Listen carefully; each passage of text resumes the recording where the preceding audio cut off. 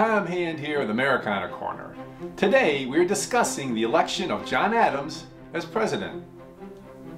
The election of 1796 was America's first contested election for president.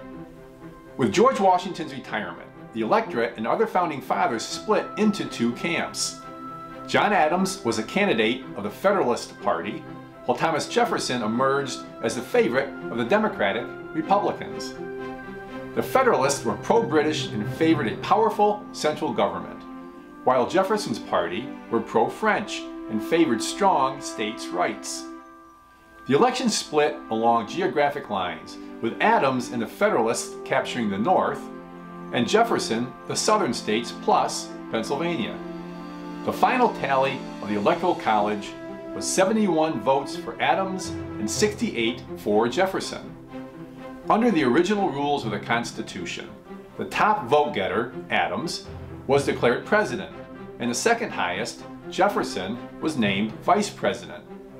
Having the president and vice president from opposing political parties would prove to be a problem, as Jefferson worked to undermine the Adams administration for the next 4 years. From a policy standpoint, Adams continued President Washington's position of neutrality in the war between England and France, angering the French. Consequently, in late 1796, they began an aggressive campaign against American merchant ships, capturing over 300 in less than 1 year.